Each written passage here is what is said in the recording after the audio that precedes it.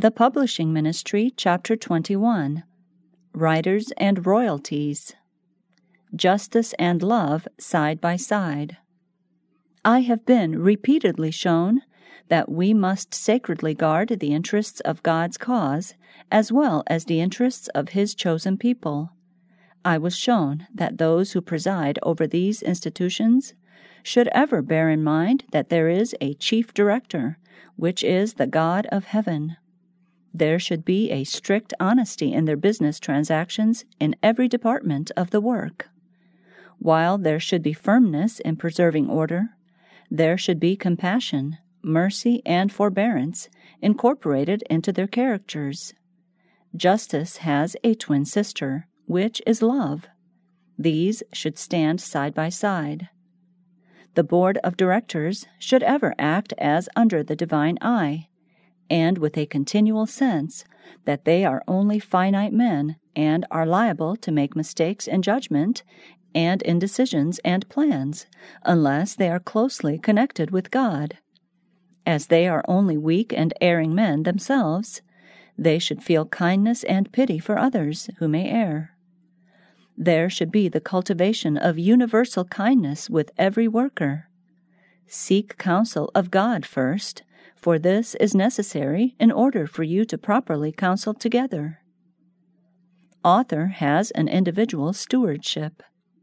In all our dealing with one another, God desires us carefully to guard the principle of personal responsibility to and dependence upon Him. It is a principle that should be especially kept in view by our publishing houses in their dealing with authors.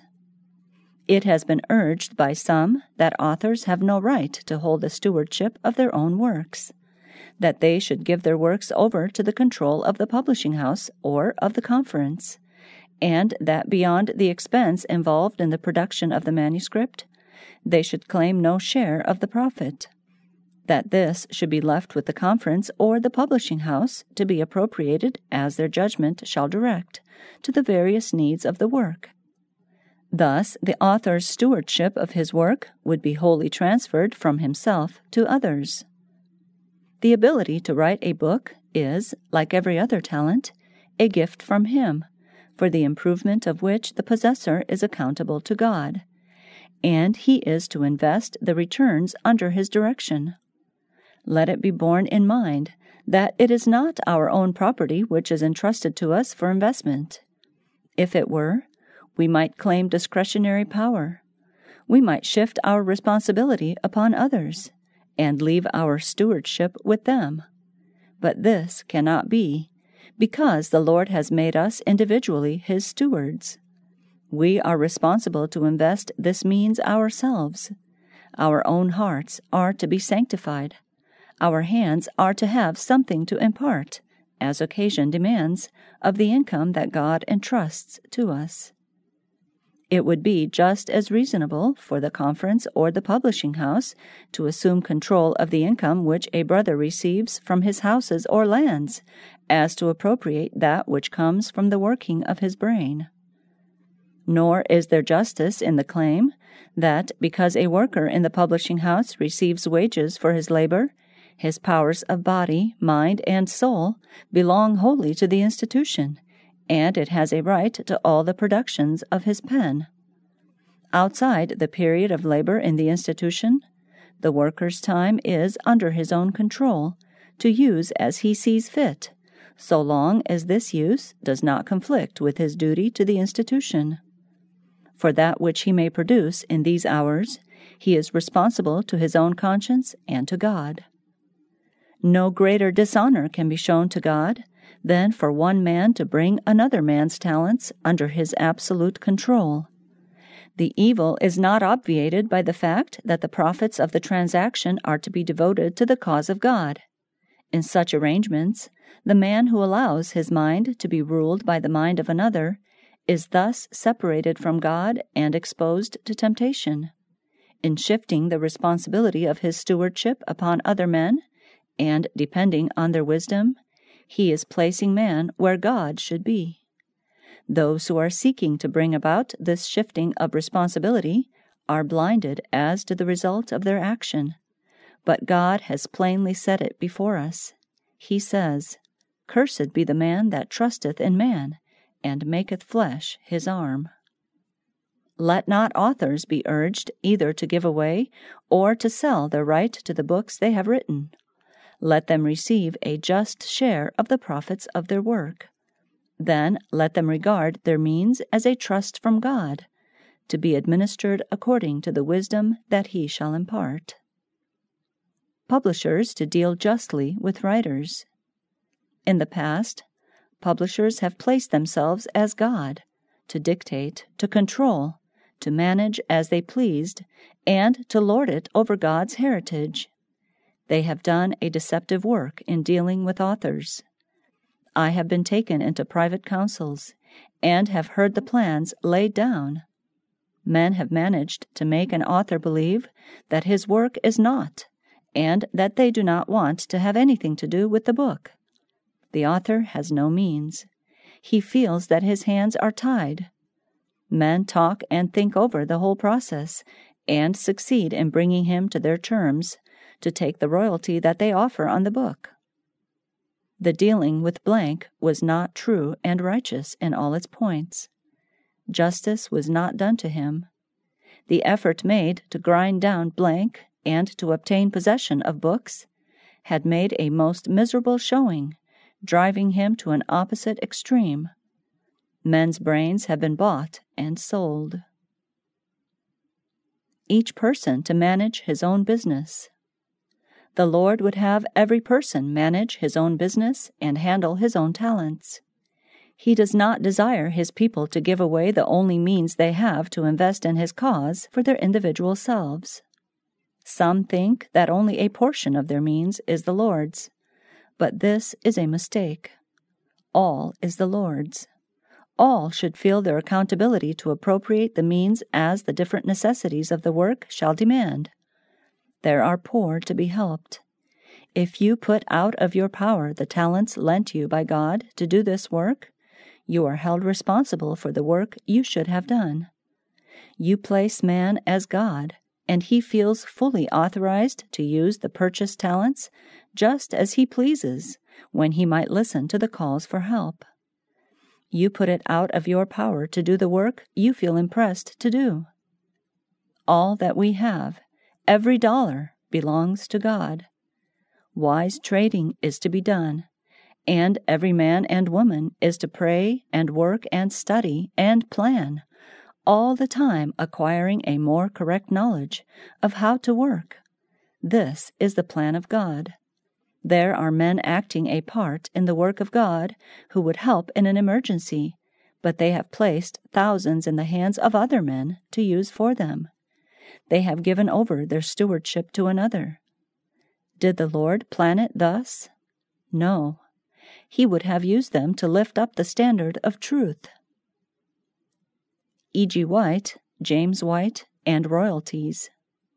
Some years ago, the matter of publication of books came up, and plans were laid, which I cannot now fully call to mind. A decision was made, something like this, that no one individual was to be benefited by the publication of his own books. A proposition was then made to us, which my husband assented to, that the Publishing Association should have the benefit of his books. I was considering the matter and thought like this. I wished the testimonies to go to as many as possible.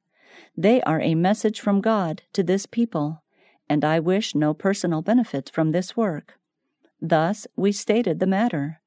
But shortly after, I was shown that this was not wisdom, to relinquish our right to control our own writings. For we would know better how to use the profits of these books than would those who had far less experience. Publications were to be multiplied, and the profits we would receive would enable us to lead out in the advancing work, to build up the interests of the cause, and to carry others with us in the work. There was a principle to be maintained, to guard the interests of the true workers. We were not the only ones who would be affected by this decision. Justice must be maintained. The cause of God would be continually widening. It would embrace the whole world as its field. The wants of the cause would not be determined by one man's mind and one man's obscure vision. There would be important work done in God's moral vineyard, and no man should feel that part of the work over which he presides is to swallow up all other interests. It was shown me that my husband and myself should not be dependent upon others, because there would be men connected with our institutions who have been educated and trained as businessmen of the world, and they would make us feel our dependence if they had the chance. For all men are not in character as God would have them, tender, compassionate, and Christ-like. He would have us guard the means entrusted to us and use it in different branches of His work, stimulating others by our example to invest in the different enterprises. Royalties invested in the work. After her death in 1915, royalties on the Ellen White books were used to reimburse the General Conference for having liquidated all debts against her estate. By arrangement between the White estate and the General Conference, royalties on her many books today are the property of the General Conference. The General Conference, in turn, allocates an annual budget to the White estate, which always exceeds in dollars the income from royalties. No member of the White family benefits so much as a dime from the fact that Ellen White was an author. There seems to be a constant drawing upon me for money, while but very little comes in. Yet, notwithstanding my great necessities, I would be unwilling to make any move that might appear to be unfair to our publishing houses. I have, as you well know, invested means largely in the building of meeting houses and in starting various enterprises in Australia. I have also given thousands of dollars of my royalty on books to help the work in Europe, and have then, at times, borrowed money with which to pay my own helpers. At one time, I received word that it was difficult to get means for the translation of some of my books in the European languages. I said, I will give my royalties on these foreign books for this purpose. At another time, a brother in Europe wrote to me, I have $1,000 that is due you on the sale of your books. Could not you let us have a portion of this to help in the education of young men and fitting them to engage in missionary work? In reply, I wrote, Keep it all, if you can only train young men to go out and labor as missionaries.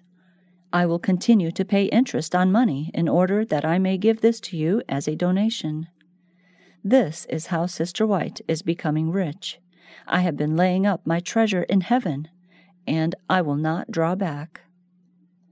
I must use the income from my books to the best advantage for advancing the work here, Australia. I see so many things that must be done in order to make even a beginning, to raise the standard in these new fields. From every direction I hear the Macedonian cry for help. Come over and help us. I also have calls to assist young people to attend school, and also to open primary schools in different localities where the children may be educated. This is work that must be done.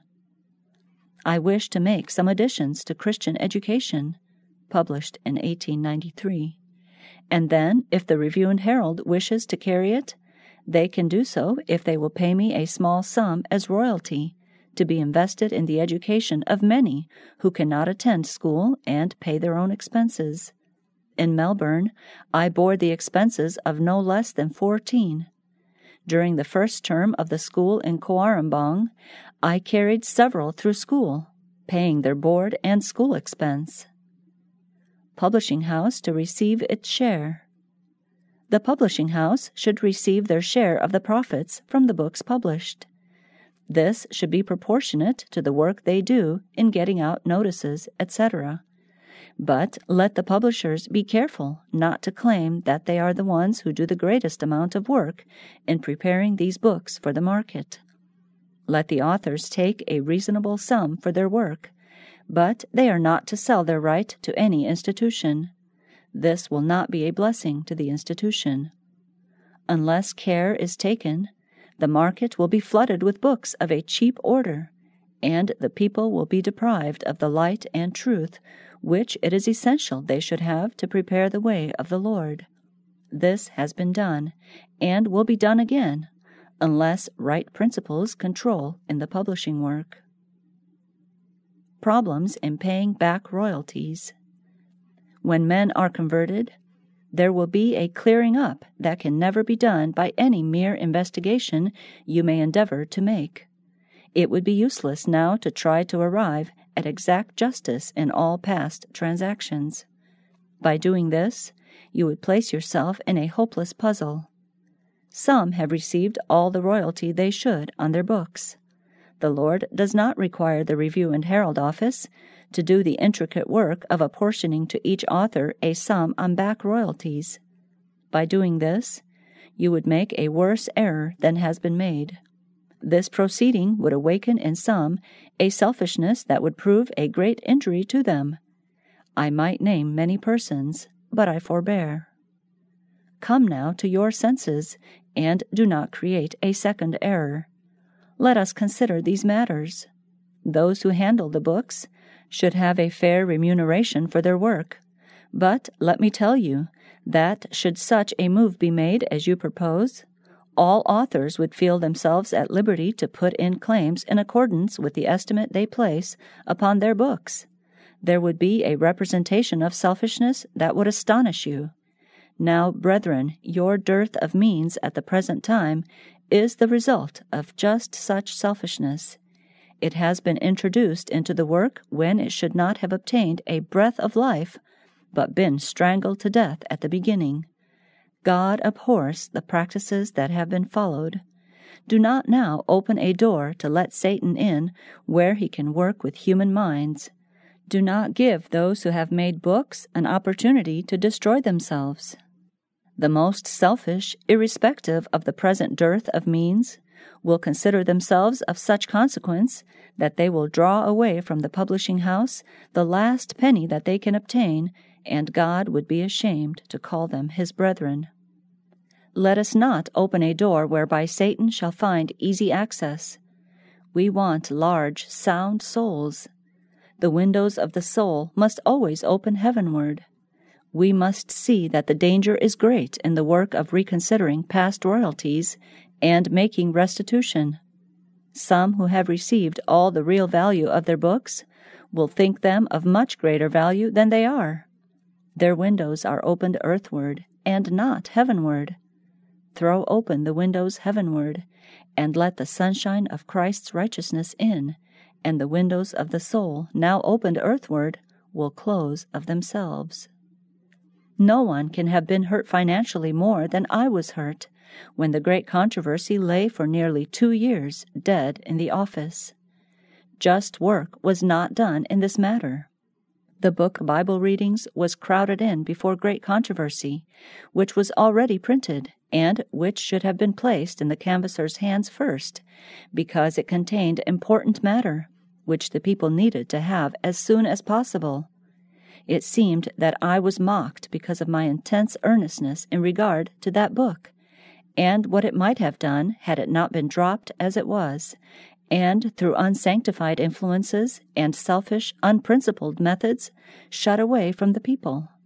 This was a dishonest transaction toward me, and it was unfaithful stewardship toward God. But I would not now take any restitution money. I accepted the lowest royalty on my books, under a most solemn promise that they would be pushed forward vigorously. This promise was not kept. There was fraud in the management. But I want no restitution. I want no increase of royalty for any books of mine sold in the past. God forbid, when the pressure is strong and means limited, that I should draw 1 penny from the resources for the carrying forward of the work. I have felt it my duty in a number of cases to forgive debts that have been incurred by my brethren, and I have now a heart to forgive all the debts that have been incurred against me by the publishing institution from first to last. I call upon my brethren, all who have had books, small or large, published, to stand with me in this matter. Those who put too large an estimate on their own productions cannot rightly estimate souls. These are the very ones who will draw, whether or not they are entitled to anything. Let the sponge be passed over the board containing the figures, and let all say, Amen. Let each appropriate his share as an offering to sustain the work of God.